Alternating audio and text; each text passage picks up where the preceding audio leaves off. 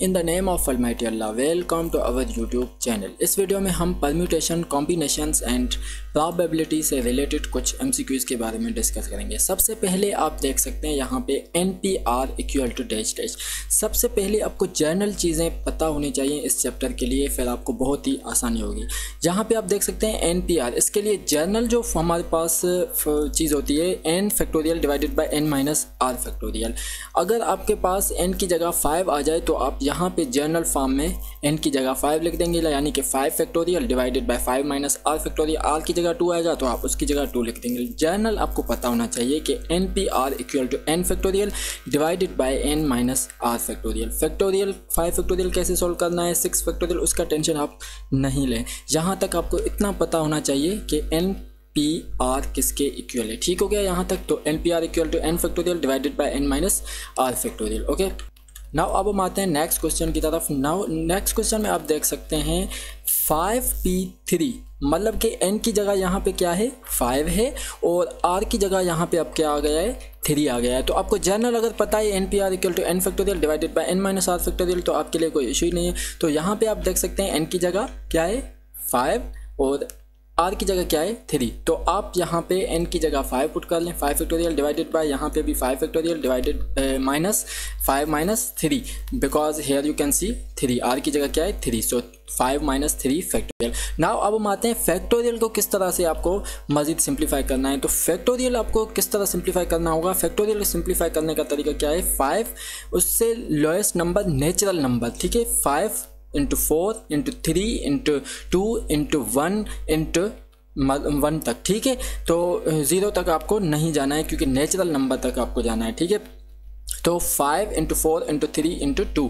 अब यहाँ पे 2 है तो इसीलिए यहाँ पे आप स्टॉप कर सकते हैं। अगर यहाँ पे 3 होता तो आप यहाँ पे 3 की स्टॉप कर दें, अगर यहाँ पे 4 होता तो आप यहाँ पे 4 की जगह स्टॉप कर लेते, वो आपकी मर्जी है, ठीक है। क्योंकि ज़्यादा टाइम वेस्ट करने से अच्छा है वही चीज़ जो नीचे है वहाँ पर आप स्टॉप कर लें। तो 2 फैक्टोरियल यहाँ पर भी, 2 फैक्टोरियल यहाँ पर भी, ये तो कैंसिल हो सकते हैं। सो बाकी क्या बच गया 5 into 4 into 3। So 5 into 4 into 3 equal to 60, okay, because 5 into 4 equal to 20 and 20 into 3 equal to 60। सो इसका आंसर क्या होगा, बी ऑप्शन 60, ओके।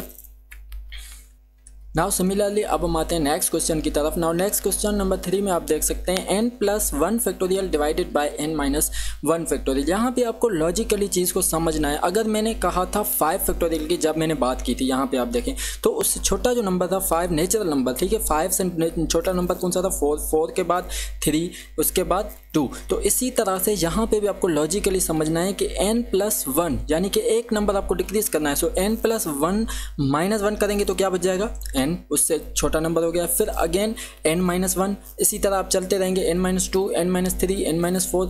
यहाँ पे n माइनस 1 है, इसीलिए बेहतर यह है आप यहाँ पे स्टॉप कर दें n माइनस 1 तक। अगर यहाँ पे n माइनस 3 है तो आप क्या करेंगे, n माइनस 1 के बाद n minus 2 into n minus 3, फिर 3 पे स्टॉप कर दें, ठीक है। ये बातें आपको समझनी है। सो n माइनस 1 यहाँ पे भी, n माइनस 1 यहाँ पे भी, ये आपस में कैंसिल हो सकते हैं। सो बाकी हमारे क्या बच जाएगा, n plus 1 into n। So here you can see n plus 1 into n, या हम बोल सकते हैं n into n plus 1, okay. Now अब हम आते हैं नेक्स्ट क्वेश्चन की तरफ। नाउ क्वेश्चन नंबर 4 में आप देख सकते हैं if np2 equal to 20 then n equal to dash dash, यानी कि यहाँ पे हमें n की वैल्यू बतानी है कि n की वैल्यू क्या होगी। यहाँ पे एक लॉजिकली बात आप याद रखना, n माइनस में नहीं होगा, ठीक है, इतनी बात आप ये याद रख लेना, ठीक है। तो अगर np2 हमें मिला हुआ इक्वल टू 20 तो हमें जनरल फॉर्मेट तो पता है ना, जनरल फॉर्मेट हमारा क्या है, जनरल फॉर्मेट हमारा NPR equal to n factorial divided by n minus r factorial. तो यहाँ पे n की जगह n ही है, r की जगह क्या है 2 है, तो आप r की जगह 2 रख दें जनरल में, ठीक हो गया।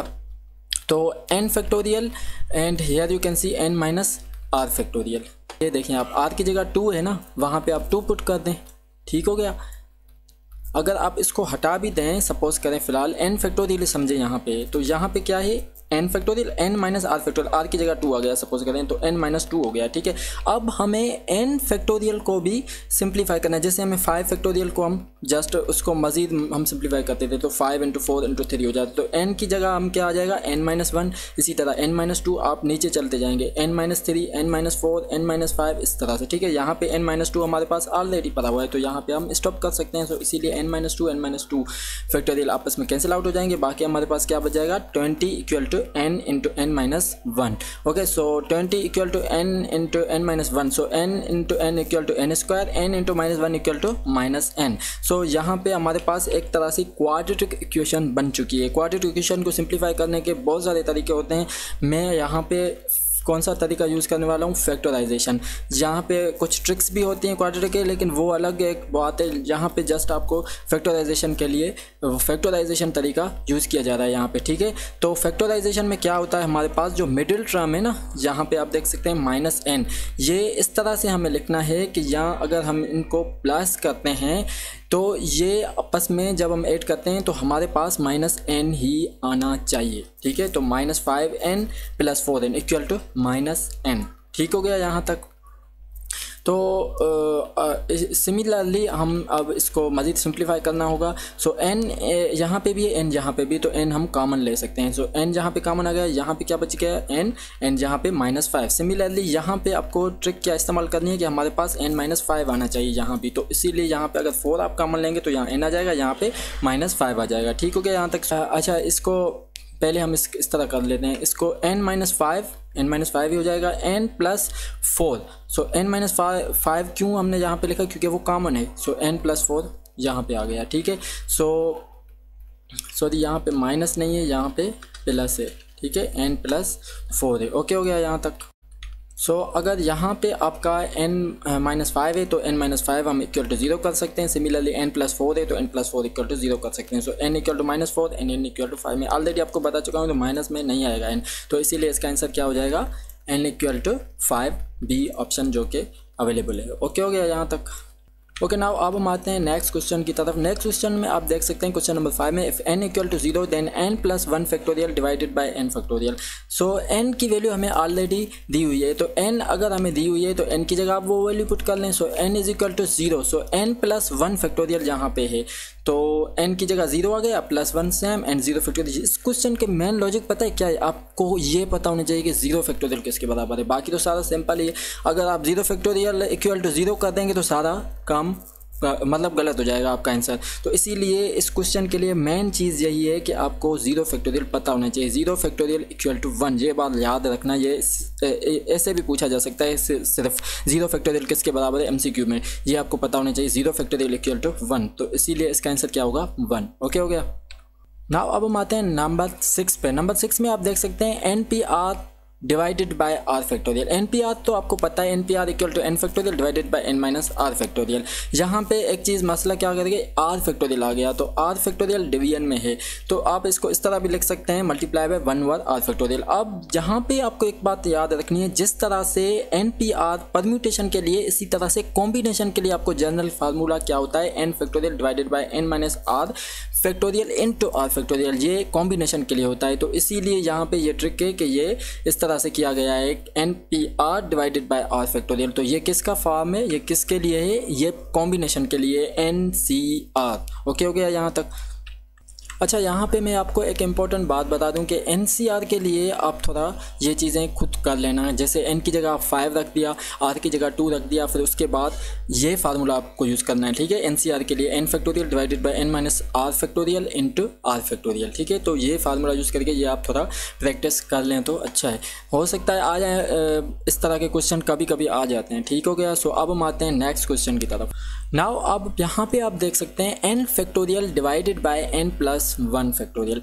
यहाँ पे हम बात करते हैं n फैक्टोरियल। पहले हम क्या कर रहे थे, हम देख रहे थे कि n फैक्टोरियल जैसे यहाँ पे लिखा हुआ थी कोई चीज़, तो हम उसको मज़ीद सिंप्लीफाई कर रहे थे। n फैक्टोरियल के बाद n minus 1 factorial, n minus 2 factorial, इस तरह कर रहे थे। लेकिन हमेशा ऐसे नहीं है कि ऐसे ही होगा कि आप ऊपर वाली साइड से सिर्फ करते रहेंगे, ये लाजमी नहीं है। आपको थोड़ा लॉजिकली समझना है जब भी आप MCQs करें, ठीक है। तो यहाँ पे n है, तो अगर आप n प्लस 1 फैक्टोरियल है जैसे यहाँ पे, तो इसको आप सिंप्लीफाई करेंगे तो n प्लस 1 के बाद क्या आएगा, 1 माइनस हो जाएगा तो n आएगा, उसके बाद n माइनस 1 आएगा, लेकिन n हमें मिल गया यहाँ पे, तो ये चीज़ इससे कैंसिल हो सकती है डायरेक्टली, ठीक हो गया। तो इस तरह से आप करें, ठीक है, लॉजिकली थोड़ा सोच समझ के। तो n फैक्टोरियल यहाँ पे भी आ गया, n फैक्टोरियल यहाँ पे भी हो गया, ये कैंसिल हो सकते हैं। सो हमारे के पास ओनली क्या बच जाएगा, 1 ओवर n प्लस 1, जो कि यहाँ पे आप देख सकते हैं ऑप्शन अवेलेबल है, ओके। अच्छा, अब हम आते हैं नंबर 8 की तरफ। The number of permutations of the letter of word committee is. यहाँ पे आपको ये देखना है टोटल कितने लेटर्स हैं, ठीक है, टोटल लेटर्स कितने हैं, 9 है ना टोटल लेटर्स। देखें आप 1 2 3 4 5 6 7 8 9, ठीक है। तो रिपीट कितने हो रहे हैं, m रिपीट हो रहा है, उसकी जगह आप लिख दें 2 फैक्टोरियल, t रिपीट हो रहा है 2 फैक्टोरियल, सिमिलरली e रिपीट हो रहा है 2 फैक्टोरियल। तो यहाँ पे आपका क्या हो जाएगा 9 फैक्टोरियल डिवाइडेड बाय, तो यहाँ पे आपका क्या हो जाएगा 9 factorial divided by 2 factorial into 2 factorial into 2 factorial. इसी को आप इस फॉर्म में भी लिख सकते हैं, ठीक हो गया। तो इसीलिए आपका इस फॉर्म में होगा तो ये आंसर आएगा, वरना आप जनरली ऐसे पूछा जाए तो इस तरह आएगा, वो डिपेंड करता है कंडीशन पे, ठीक है। तो इसीलिए इस फॉर्म में होगा तो आपका ये आंसर आएगा। तो अब हम आते हैं नेक्स्ट क्वेश्चन की तरफ।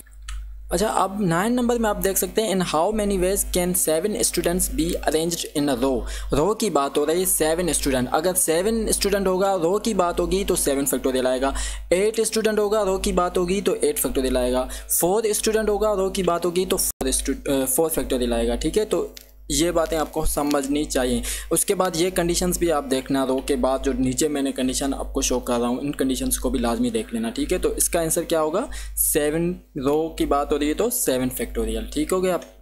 अब हम आते हैं नेक्स्ट क्वेश्चन में। आप देख सकते हैं similarly the number of ways in which 7 girls can be seated around a round table is. अगर टेबल की बात हो रही है तो फिर क्या आ जाएगा आपका 7 - 1, जहाँ पे 7 है तो 7 - 1 फैक्टोरियल, ठीक है। तो 7 - 1 फैक्टोरियल इक्वल टू 6 फैक्टोरियल, ठीक है। तो इसका आंसर क्या हो जाएगा 6 फैक्टोरियल। नाउ अब हम आते हैं नेक्स्ट क्वेश्चन की तरफ। अच्छा, नंबर 11 में आप देख सकते हैं एनसीआर में ऑलरेडी आपको बता चुका हूं कि एनसीआर के लिए एक जर्नल आपको फार्मूला याद रखना है, जर्नल जो भी इसको कहें आप। सो N factorial divided by N minus are factorial into are factorial. So NCR equal to N factorial divided by N minus are factorial into are factorial, ठीक है। जिस तरह एनपीआर होता है उसी तरह एनसीआर है। एनपीआर परम्यूटेशन का है, एनसीआर कॉम्बिनेशन का है, ठीक हो गया यहाँ तक। नाउ नंबर 12 में आप देख सकते हैं the probability of getting ahead in a single toss of coin. एक इसको आप सब्जेक्ट पॉइंट ऑफ व्यू से तो समझ सकते हैं, लेकिन एक आप जनरल समझें कि आप एक कॉइन को टॉस कर रहे हैं तो उसमें से कितने चांस हैं कि हेड आएगा।